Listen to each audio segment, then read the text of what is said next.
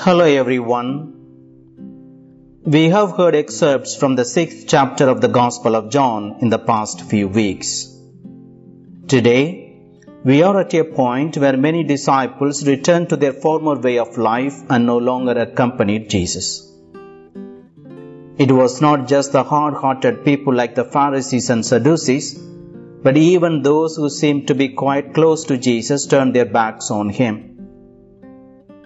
Friends, before we look at what exactly caused many of Jesus' disciples to go away, it is important to go over things that had happened in Jesus' public ministry so far. Friends, in the 6 chapters leading up to this incident, because of many miraculous cures and healings, Jesus had been gradually gaining popularity among ordinary folks, leading up to the occasion in which he fed 5,000 people with 5 loaves of bread and 2 fish. He saw the large crowd hungry and weary, and he fed them all. And they were so impressed that they wanted to make him king, but he will have none of it. Knowing their thoughts, Jesus quietly went off by himself. Friends, the next day, the crowds again sought Jesus in Capernaum, not in the place where they had been fed.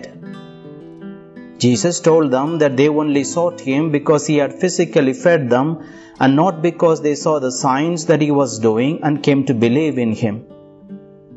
He told them further that they should not work for perishable food but for food which lasts forever, and which he, the Son of Man, will give them.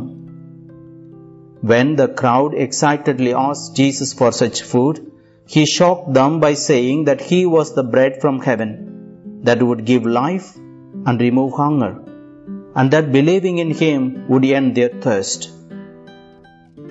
The people became upset and grumbled over Jesus' bold claim to be the bread of life from heaven and the great promise of eternal life. They could not believe that Jesus, a human being like any one of them, could offer them anything special, let alone everlasting life.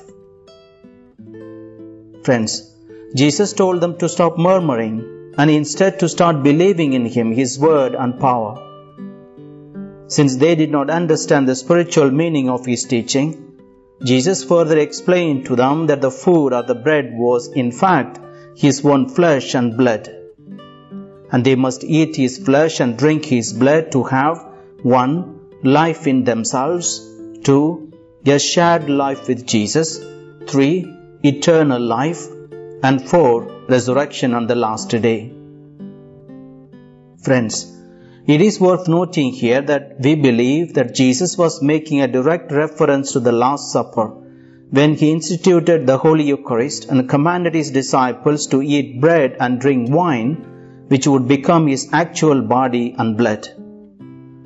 We believe that they were the same flesh and blood which suffered and died on the cross, and that we become intimately united to our Lord Jesus Christ and receive spiritual nourishment, leading us into everlasting life. Whereas others, particularly non-Catholics, believe that Jesus was speaking metaphorically or symbolically.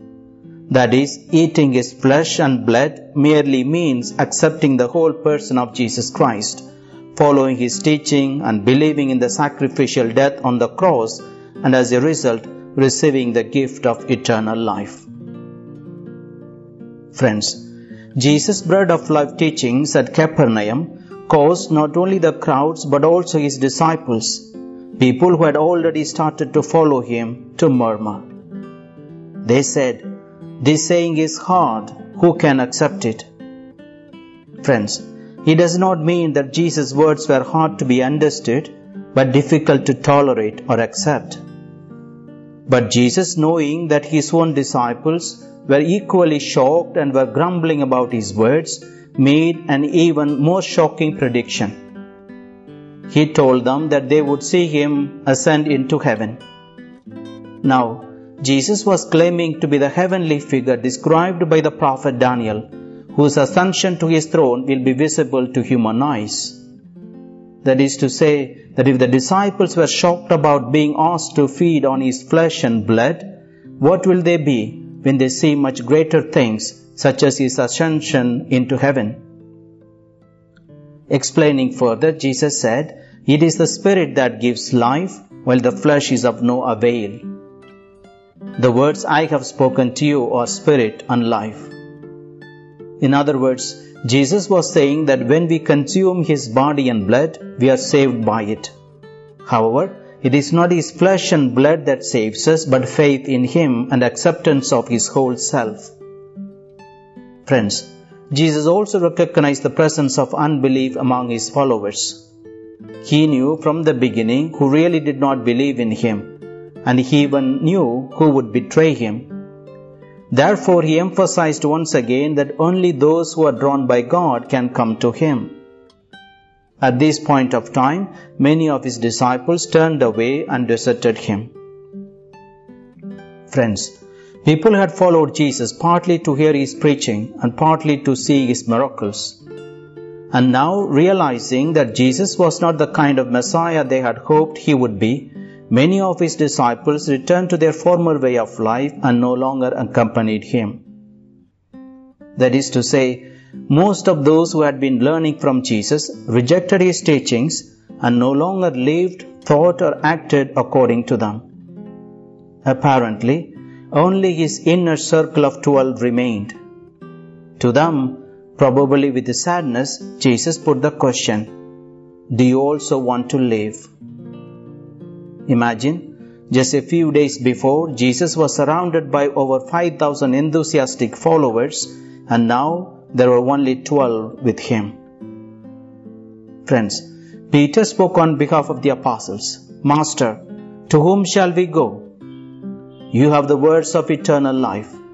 We have come to believe and are convinced that you are the Holy One of God." Friends, Peter's question here, "To whom shall we go?" was really a statement of faith in Jesus. Peter was not asking Jesus to recommend someone else for them to follow, but rather was saying that nobody could replace Jesus in their life. For them, 1. Jesus was their teacher. Only He had the words of eternal life. 2. Jesus was their shepherd. He is the good shepherd who lays down His life for the sheep. 3. Jesus was their lamb. He is the true paschal lamb who could freely give Himself in sacrifice to make atonement for them. 4. Jesus was their way. He is the only way to the Father in heaven. 5. Jesus was their Lord and God. 6. Jesus was the bread of life. He was food for their souls. Friends, what is the message for us today? Not everyone who listens to Jesus believes in Him. Not all who start to follow Him remain a loyal follower. Over the past 2,000 years, hundreds of thousands of people have turned their backs on Jesus, walking away dejected. Reasons are the same today as they were then for why people turn away from Christ and the gospel. Some go away from Christ because of love for this world's riches. The attraction, affection for physical pleasure, pursuits and preferences turn them back to sin. Some turn away from Christ because His teaching is too strict, His conditions are too hard, and His offers are too full of restrictions. Some others drift away from Christ because their temporal benefits are not obtained. They grow weary and get bitter or allow the doubt to choke God's word out of their lives. Some fall away from Christ because of their unwillingness to put Christ before family, before comfort, before life itself. The ease of life which wealth brings tempts them to turn away from the sacrificial discipleship. Still others go away from Christ because their hearts are hardened by unbelief, sin, envy, false teaching, and false sense of time and security. Friends, as we reach the dramatic conclusion of Jesus' Bread of Life discourse, we have to ask ourselves whether we want to go away as others have done, or we believe and profess, as Peter did, that Jesus has the words of everlasting life and the power to change and transform our lives. We should be aware of the tests and challenges coming upon us from all sides. There are a lot of people out there today that try to lure us away from truth, away from Jesus. None of us are immune to the areas of worldly pursuits, material possessions, false teaching, and unbelief. Hence, friends, we must pray for enduring faith when tempted, so we do not turn away from Jesus. We must pray to increase our faith, so that we may grow in knowing, loving, and serving Him as our Lord and Redeemer, Teacher and Healer, Master and Savior. We must pray that He may help us cast aside all doubt, fear, and unbelief, so that we may freely embrace His Word with complete trust and joy. Amen. God bless you.